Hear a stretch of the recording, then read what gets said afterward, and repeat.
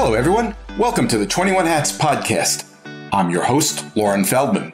This week, we offer you a taste of the 21 Hats live event we held in Fort Worth 2 weeks ago. It's a different kind of event where there are no speakers, only participants.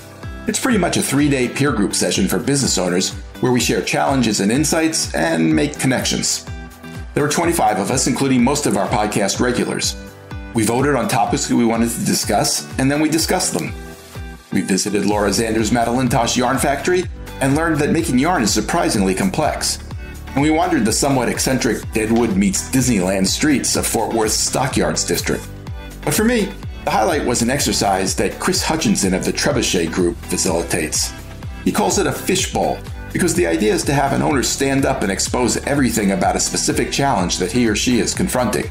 That's asking a lot, but of course that's what we do on this podcast. And fortunately, we had one owner who was gracious enough to agree to reveal all and to answer any question. And that owner was, well, it was me, actually. The truth is, this was a priceless opportunity for me to get some feedback from a focus group of smart entrepreneurs who were already familiar with 21 Hats. Here's how it worked. First, Chris, our facilitator extraordinaire, asked me to explain my biggest challenge, which was pretty easy. I need to find more people like those in that Fort Worth conference room. While I've developed several promising revenue streams, I barely cracked $100,000 in revenue last year. After explaining my challenge, I took questions from the group. Then they split into 4 smaller groups that spent 10 or 15 minutes brainstorming ideas, which they then took turns presenting to the group as a whole. Receiving their advice and feedback was a little like what I imagined attending my own funeral would be, with people saying nice things about me almost as if I wasn't in the very same room. But it also felt a bit like an intervention, with some tough love confrontation thrown in as well. It even got emotional at points, mostly because a couple of the owners were kind enough to say that had it not been for 21 Hats, their businesses might not have survived the pandemic. That was moving to hear, to say the least, but of course that alone doesn't mean 21 Hats has a sustainable business model. In the end, what did I take from the exercise? A lot of goodwill, a lot to think about, a lot of offers to help, and several checks. Oh boy.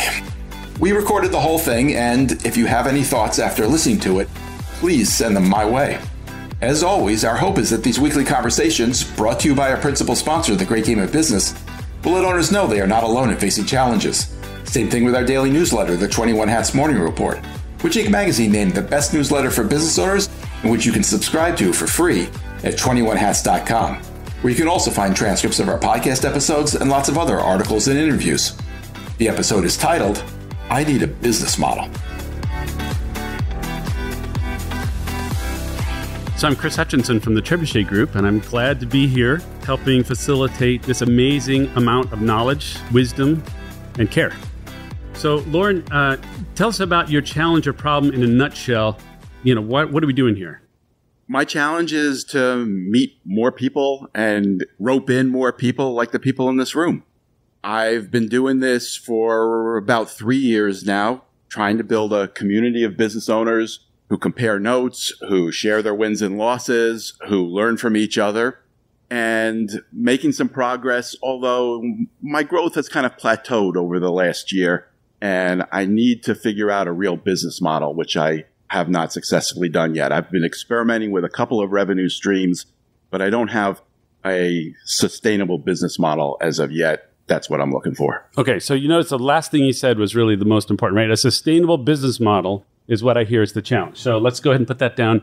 What's working right now in your model? Well, from a financial standpoint, not much, but I get great feedback and support from people like the people in this room who I think are getting something out of what I'm doing, which is a daily email newsletter, which summarizes the most important news of the day for business owners, a weekly podcast that is a peer group conversation with a group of business owners talking about what's going on in their businesses, a monthly Zoom call, and this is the second live event that we've done, and I hope to do a lot more, assuming these people are having a good time and getting something out of it. So how do these things connect to your sustainable business model? They're all related in the sense that they're all building a community. They're all ways that business owners are coming together to compare notes, share their experiences, and learn from each other. So helping build that community that you want to have. Yes. What's not working right now in your sustainable business model? I'm not making enough money to pay my bills without the fact that I have a wife who has a real job. So if you're hearing the screechy scratch or you're not hearing me, I'm writing things down. So in terms of the not making enough money, what would be enough? Well, I have, I guess I have a series of goals. The first goal might be to make as much money as I used to make as an employed journalist. Okay. But that would mean that I'm still a one-man show.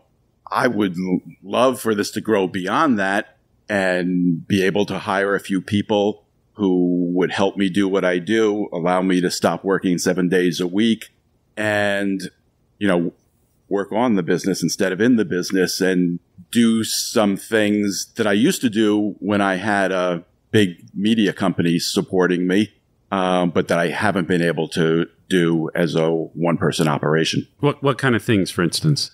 Well, when I was at Forbes, I brought Bo Burlingham over from Inc., and he had written the book Small Giants, and we created an annual Forbes Small Giants list where we kind of listed 20 small businesses of the year. There was an application process. We picked really cool businesses. We had an event where they came together and it was kind of building a community there. Unfortunately, Forbes didn't find it as interesting as I did, but it was successful in the sense that when we first started, of course, nobody had heard of it. So we had to we had to go find these companies. By the fourth year we did it, we had hundreds of applications. People really cared about it. And it brought in like $4 million a year in revenue for Forbes. That would be okay. $4 million revenue would be okay for you? Well, I'm not assuming that. I mean, Forbes had something to do with that, so I'm not expecting to be able to do that myself. Okay. But yeah, that would be okay. That would be okay. Is there any last thing that you can think of before we get the questions from our august group of business owners here that it would be good for them to know to help ask you the right kind of questions? You know what? I trust these folks. I'm eager to hear whatever questions they have. Okay, great. You go ahead and write some questions down. And then go to the mic, say your name and the company, and then share your questions. So we're going to encourage you to ask open-ended questions that help us all think, especially Lauren, about what's happening and what are the factors that are going to be able to help him be more successful in having a sustainable business model. So how about we'll go over first. Hi, it's Jennifer from SB Expos and Events. Lauren, my question is, what are your current streams of revenue now? On the podcast, I have a sponsor, The Great Game of Business, and they pay me a monthly fee. I completed a 1-year contract, and we're on the second year now. With the newsletter, I've never put up a paywall, but that's something that I'm considering. I did a couple years ago ask people to pay on a voluntary basis, and out of about 6,500 subscribers, I got about 100 people who did start paying me. They pay me either a monthly fee or an annual fee for the newsletter, and about 30 or so pay me to be part of a monthly forum, a Zoom call, where we just talk about what's going on in everybody's business. So those are the revenue streams at the moment. Okay, thanks, Jennifer. Next question. Kurt Wilkin with Hire Better. My question is, in what ways have you leveraged this group? You've got quite a few folks who really love you and appreciate what you've done for them in their careers. How have I leveraged this group? I wouldn't say I've been terribly successful at doing that, except that you guys are all successful, influential people, and I have periodically asked everybody to spread the word as best they can, and a lot of you have managed to do that. I know word of mouth is my best marketing, and when other entrepreneurs hear from the folks like the people in this room that the podcast or the newsletter has been valuable, that's tremendously helpful to me. So it's happened a little bit informally, probably not as I have done as much with that as I should. Okay, great. Thanks. Next. Sarah Siegel with Siegel Communications. Lauren, when a lot of aspiring actors go to LA or New York, they give themselves 2 years to be successful, or they pack it in and get a real job. What's your plan? Well, in some ways, I consider myself fortunate being a slightly older than usual entrepreneur. I have 2 kids. They are both out of college. Their tuitions are paid for. My mortgage is paid for. So I don't have the immediate fear that if this doesn't work, I'm going to be lost. So I have not set a deadline date. It's kind of how long I enjoy doing this and how long I go on feeling as though this is a worthwhile enterprise that has some prospect of succeeding. I don't know what the exact time frame for that would be. Thanks. Next question. Paul Downs Cabinet Makers. Lauren, what distribution channels are you using, and which of those platforms is most likely to result in rapid growth? Are you talking about social media? Well, yeah. Like, here we are doing a podcast. Is it also going to be on YouTube? Is it, like whatever? How does the content go out? The newsletter is on Substack, and Substack is actually very helpful in terms of spreading the word. They have a huge audience. They do their best to get people to recommend to other Substacks, and I've benefited from that. With the podcast, we posted on a platform called Spreaker that nobody's ever heard of, but it's distributed through Spreaker to all the places that you have heard of. Not YouTube. We don't do it in video. We just do audio. I do try to promote what we do on LinkedIn. I think that of all the social media channels, that's the one that has an audience that makes sense for me. That's probably it. Okay. Thanks. Next question. Hi, it's Ami Kassar from Multifunding. Lauren, my friend, what is your greatest strength and how does that translate into your greatest weakness? We're getting personal here. I don't know if I'm smart enough to answer the second part of that. I think my greatest strength is that I've been doing a version of what I'm doing now for more than 20 years. And, a lot of journalists are not satisfied being on the small business beat.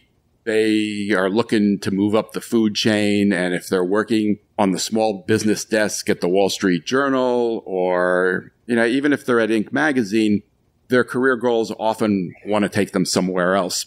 I discovered this beat and kind of fell in love with it and decided to stick with it. And, you do something for 20 years, you got to get a little bit better at it. And you start meeting people and making connections. And I don't know if there's anybody else who's put this amount of time into covering this particular beat. So I feel like I know people and I know things about these types of businesses that most journalists don't know. I mean, I work with some of the smartest business journalists in the world at the New York Times, at Forbes, and even at Inc. And I can tell you the percentage of them who realize that people like you routinely borrow against your homes to support your business. I mean, nobody knows that. That's my biggest advantage. I think I know this beat in a way few people do. How does that translate into my biggest disadvantage? And I would need some time to think about that. You might have a better answer to it than I do. Well, if somebody's doing something for a very long time and that's what they know, how might that be a disadvantage? I guess it's possible you start to take things for granted. Things become so familiar to you that you think everybody knows it and you don't realize what you know that others don't. But I'm not sure I've gotten to that point yet. That's great. Let's see. Next question. Sean Bussey with Kinesis. 2-part question. How do you feel about sales and how do you feel about self-promotion?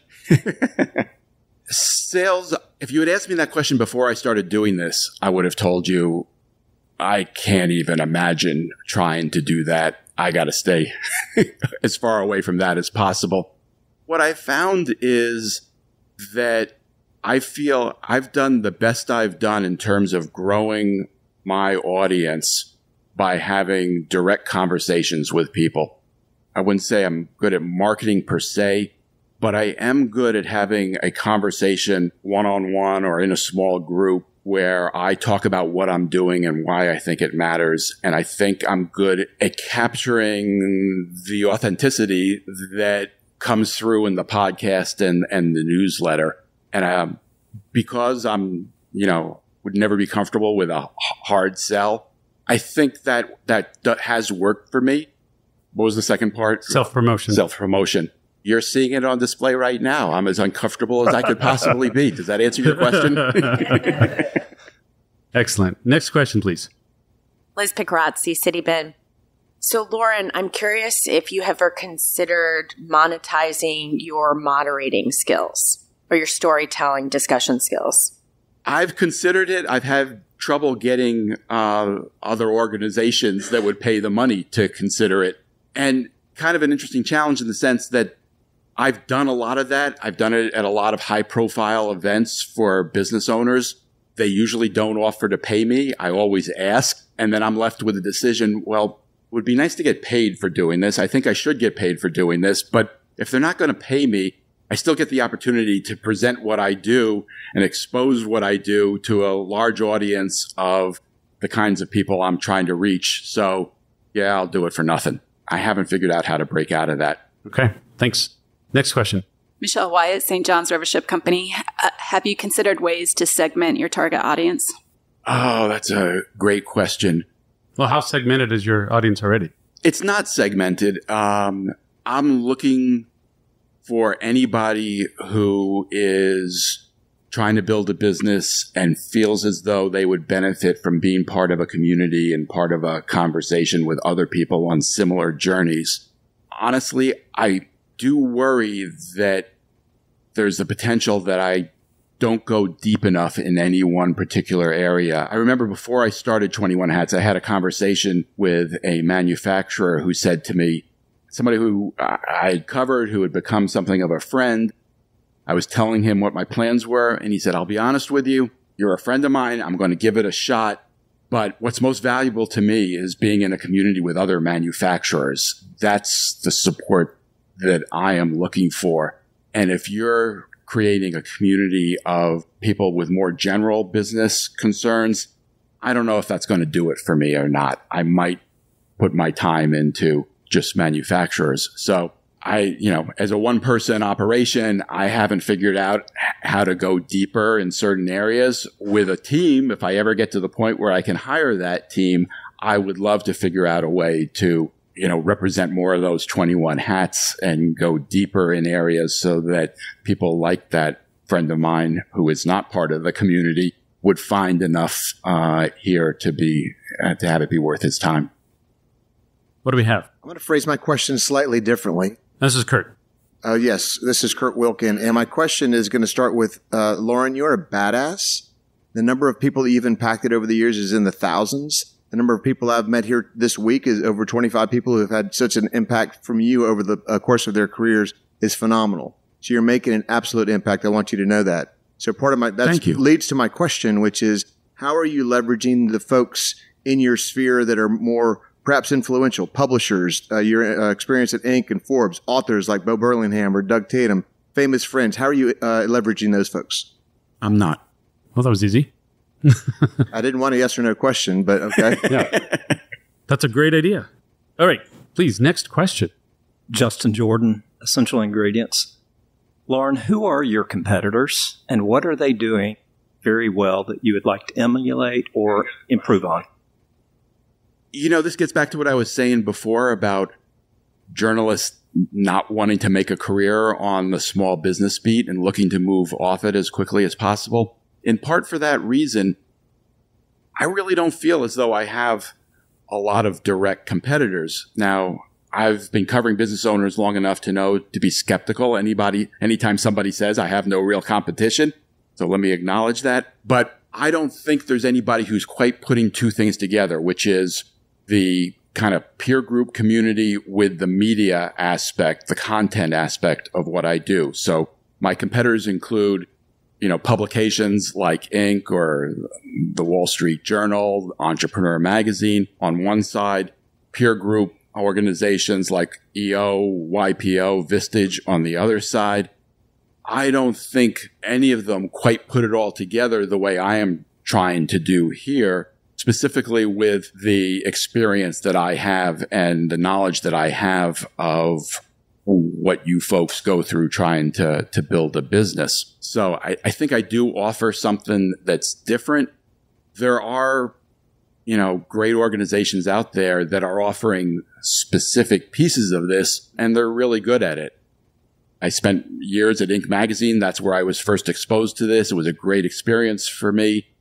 I learned a lot there, especially from Bo Burlingham. I met some of the people in this room there, which was really important to me. They're capable of doing really great work, although I don't think they've really figured out a digital strategy. There are other organizations Vistage is a fantastic organization. I think, there are people in this room who've had tremendous experiences with Vistage. There's some people who've had less happy experiences, but they offer a great service. I can't compete with that. I would love to at some point, but I certainly don't now. I think that's what I got. That's good. Another question? Michael Rousseau with Brand Rousseau. It seems like with the rise right now of coaching in the world and people seeking out answers, and there's so many books and there's so many things, there is a need for really clean differentiation with your audience.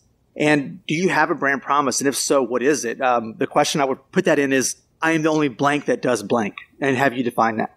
I'm reluctant to say only, but my goal is to be the only media company that does a really good job offering both content and community in one place. That's the goal. I think, for a one-person shop, I think I've had some success with that, but there's a long ways to go. Okay, we have time for a few more questions. Hi, Lauren. Dr. Tricia Groff, Executive Advisor. Could you tell us about how you determine your pricing model for events such as this and for the mastermind? My monthly CEO forum.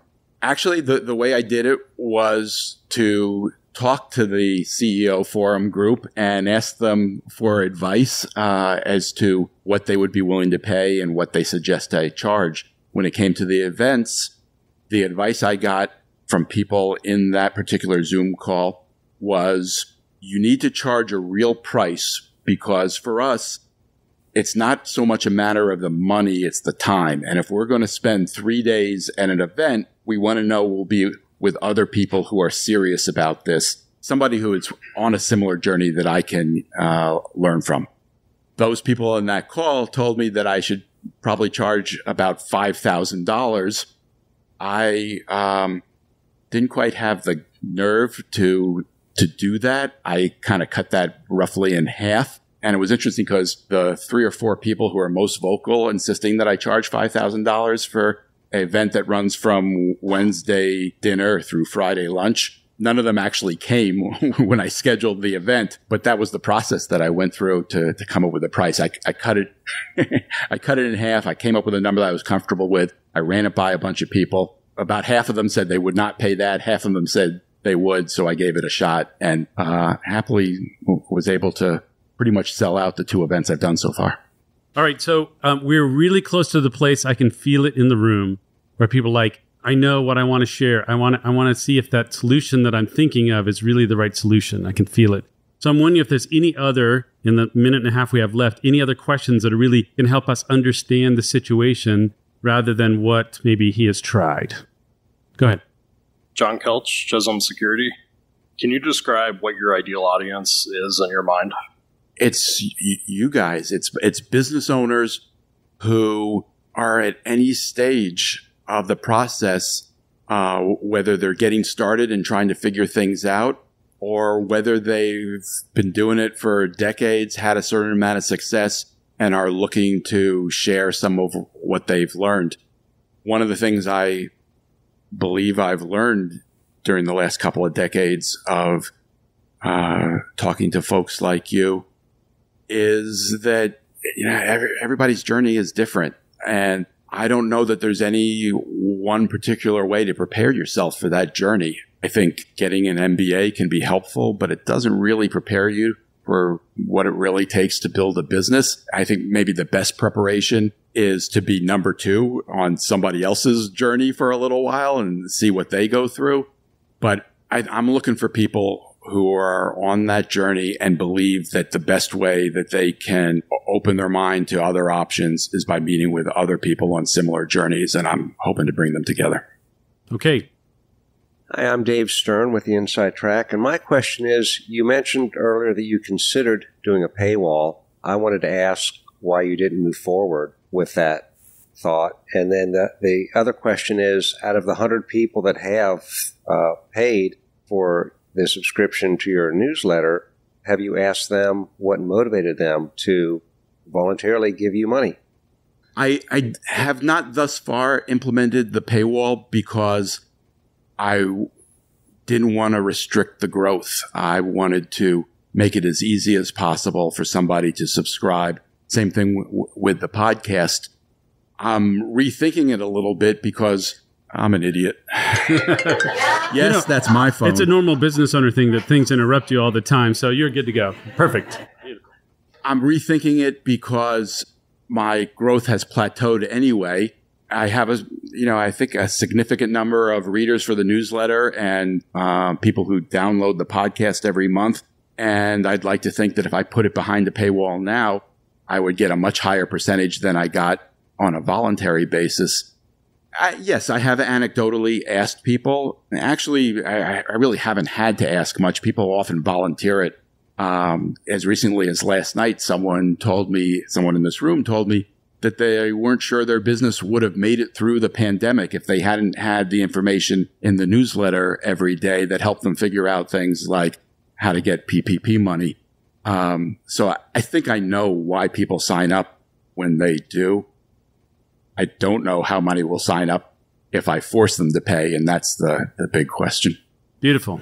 I would love to keep asking questions, and I know there's an itch to say, let's get this next step. So we're going to number off really quickly, get into 4 groups. And in that group, it's thinking out loud together about having a response. And again, we'll just do those one at a time, where it'll be a caution, like watch out for this. Here's a success tip. As you're going, here's something that could really help you, especially if you have experience around that.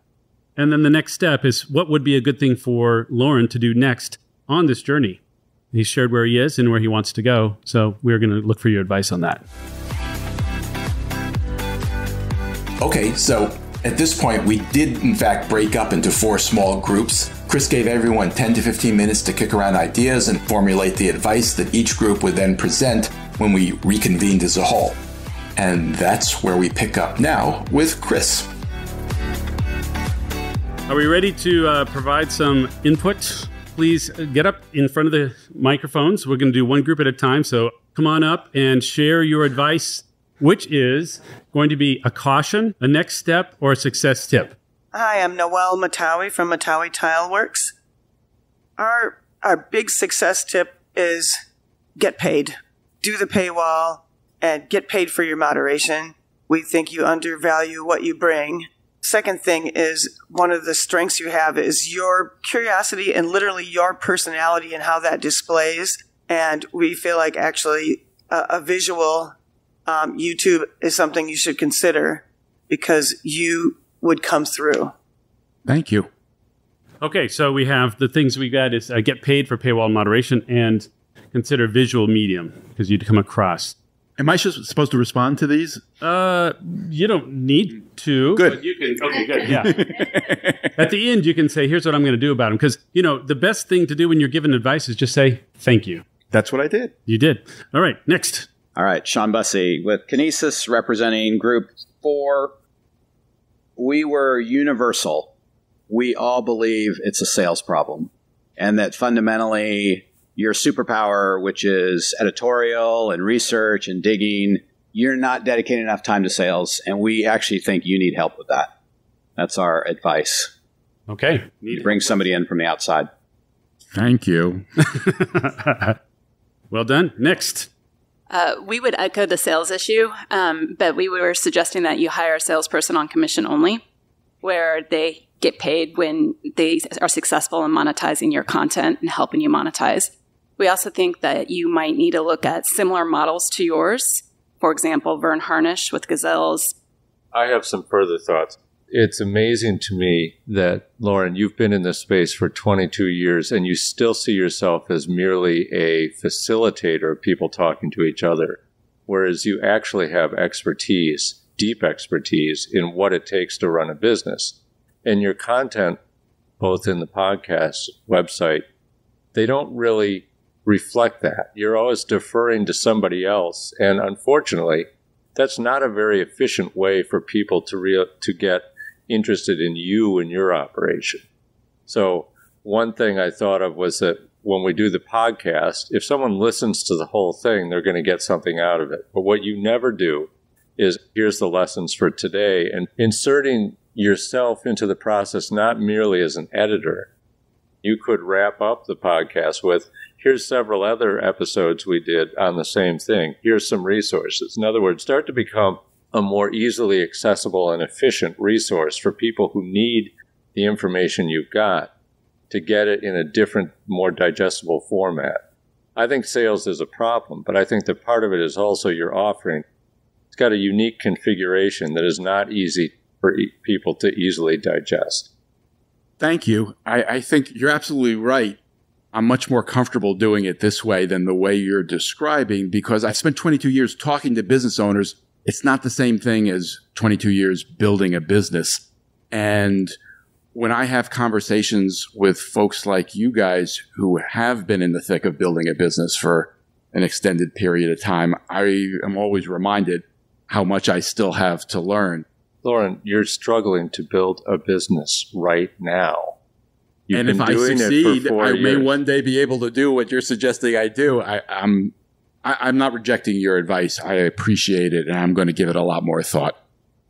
But I just wanted to respond that you've described it very accurately. It is how I feel, and I'm going to think about it. All right. Thanks. Next piece of advice. Kurt Wilkin, representing Group 3. I'm going to lead with an example. And I work with a lot of entrepreneurs, and the biggest salesperson for them is often them. No one can tell their story better than them. No one has the same passion that they do. Someone once gave me the advice when I wrote my book to get me out there and be more comfortable about something I was uncomfortable with, which was being self-promoter, was, Kurt, fake it till you feel it. I'm going to repeat what I said before. You're a badass, and you need to fake that till you feel it. And when they said you need sales, which is absolutely true, we're going to take it a step further and say promotion. Somebody that's a promoter, maybe someone to partner with you to be a promoter for Lauren. Lauren's mouthpiece, his advocate. And as I said before, there are people that you've met in the past that are big fans of yours that you could leverage. We had an idea of, could you leverage the Small Giant name and have the Small Giant Awards again? So things like that you're a connector, connecting for your purpose as opposed to other people's purpose for a change. Great. Thanks. Thank you. Next. Michael Russo again. I'm with Group 1. The more I think about this, is like you really need some deep thought into this and really get some advisors and experts, and whether it's hiring or just really picking people's brains to come up with a plan that's significant. Because I think there's so many ideas.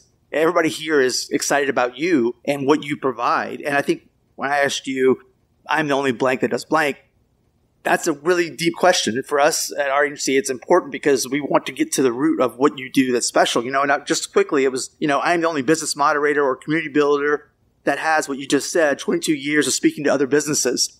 That is something unique, and that is something to build upon. And your advice is valuable. And so we talked about the YouTube thing or these things, being the expert in the room, being that thought leader, and building on that and leveraging your base here with that plan. I think there's so many opportunities. Thank you. Okay, we have time for a couple more. Go ahead. Liz Picarazzi with Citybin.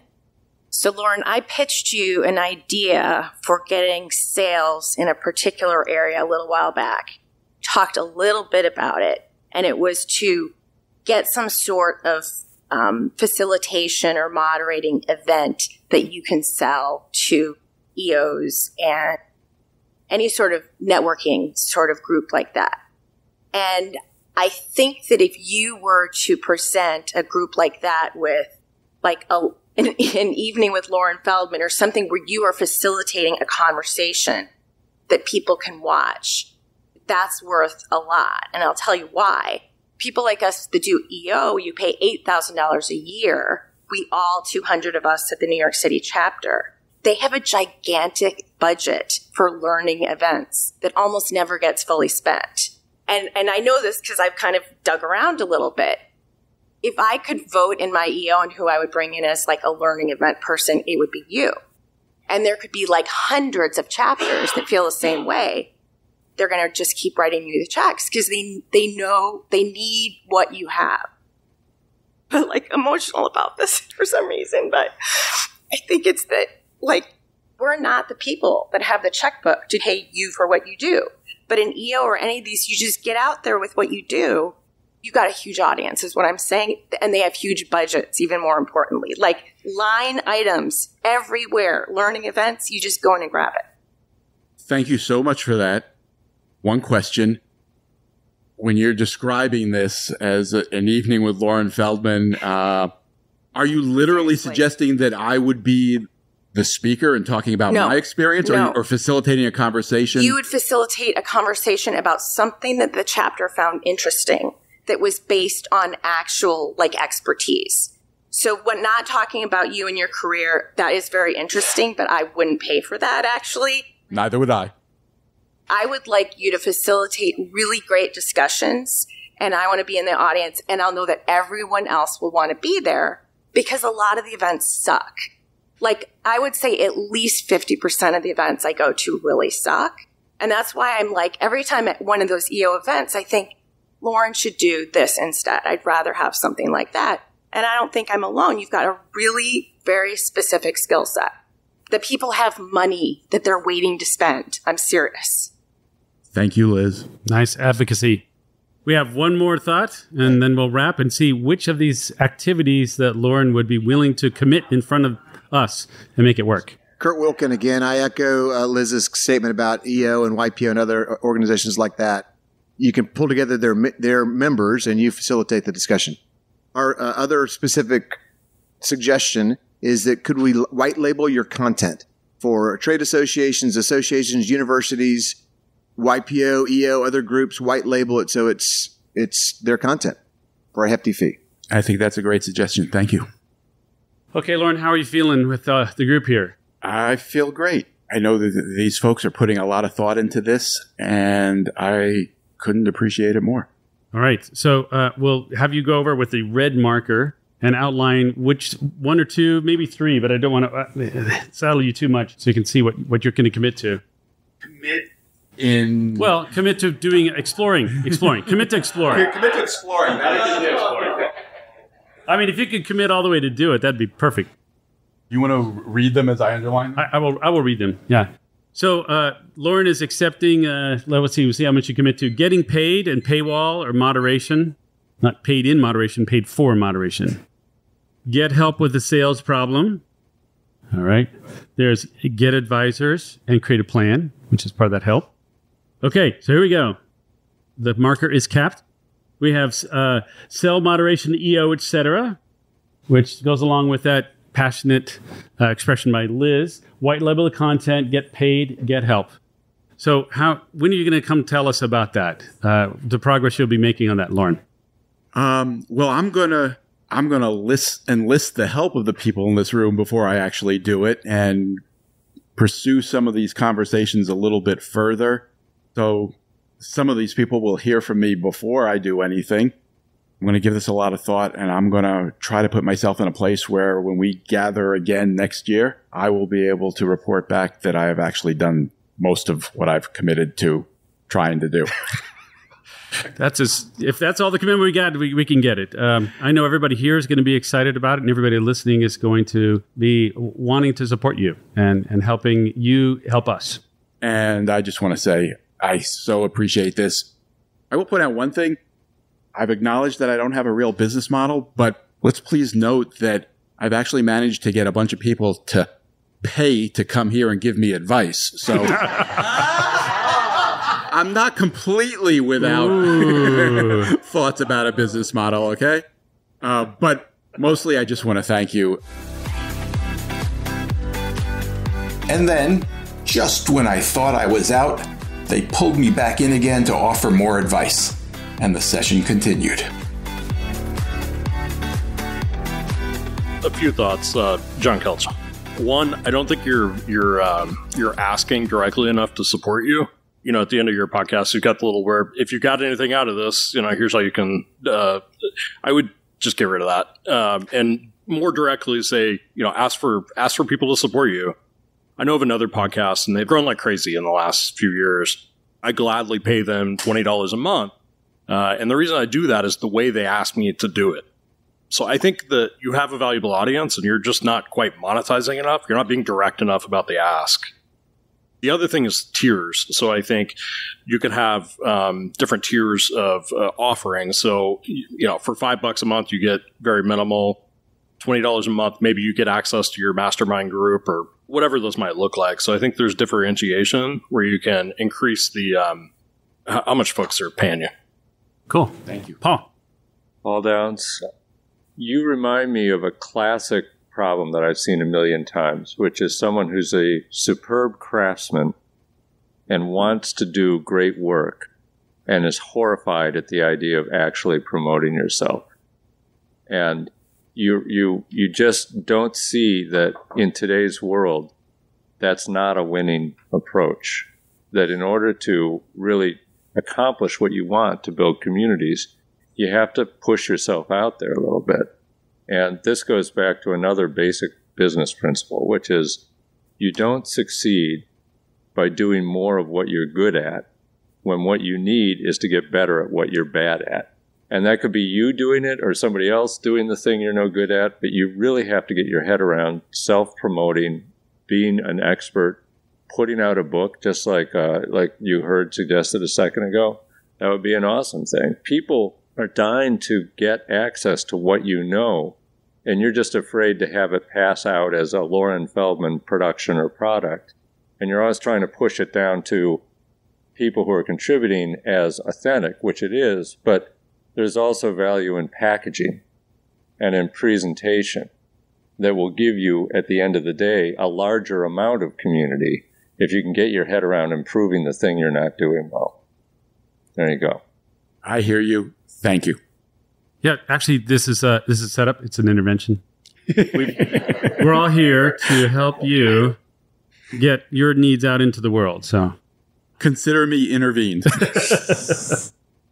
So I believe that if you can segment your audience a lot better, it will actually grow. So, for example, you mentioned the industry, but I also think geography, number of years that they've been an entrepreneur, the size of their company, and whether or not they're a founder or a leader.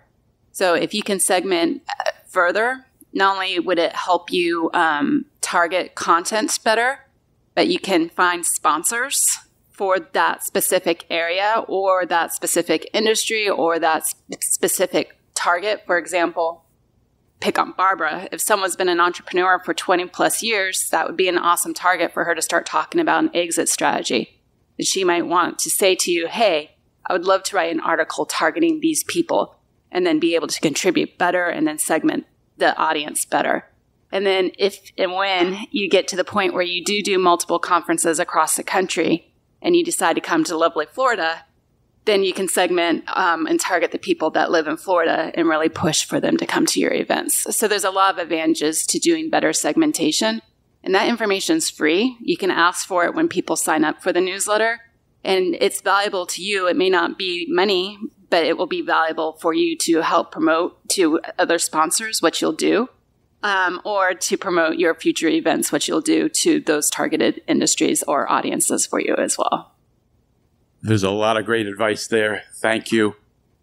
I have to think about this. I don't know how much this is reality and how much of it is just an excuse, but I am working 7 days a week now, and I feel as though my time is best spent doing things that I know how to do and getting to a certain point. I get one more. Well, I'm anonymous. You mentioned that someone told you that 21 Hats had gotten them through the pandemic. Sorry, I didn't expect this. Please cut it.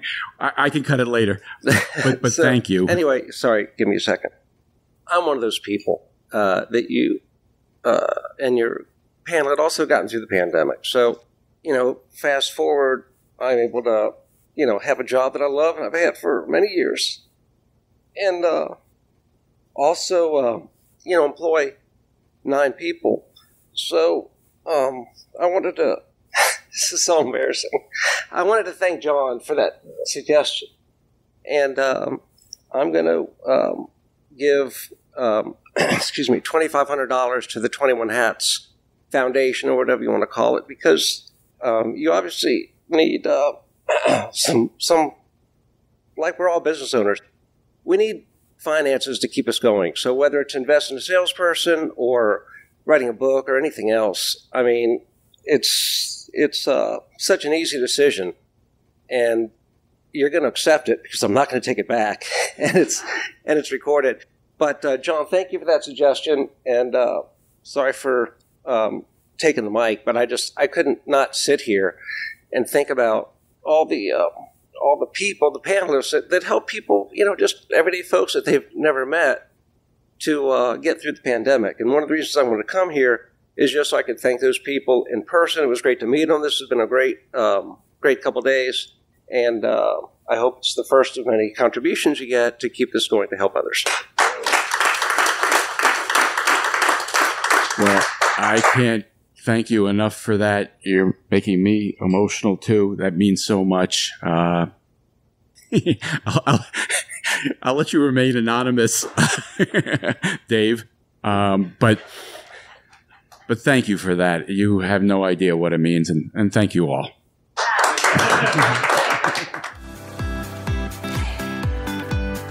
Wait, don't leave yet. If you have a question or a comment that you'd like the 21 Hats owners to address, send it to me by replying to your morning report or by email at lauren@21hats.com. That's LOREN@21hats.com. Do it now before you forget. And don't be afraid to tell Jay what you really think. He can take it. And if you got something out of this conversation, help us reach more business owners. Tell a friend. Subscribe and review us wherever you get your podcasts. Follow us on Twitter. Subscribe to the Morning Report at 21hats.com. This episode was produced by Jess Thuberon, founder of Blank Word Productions. Okay, now you can leave. Thanks for listening, everyone.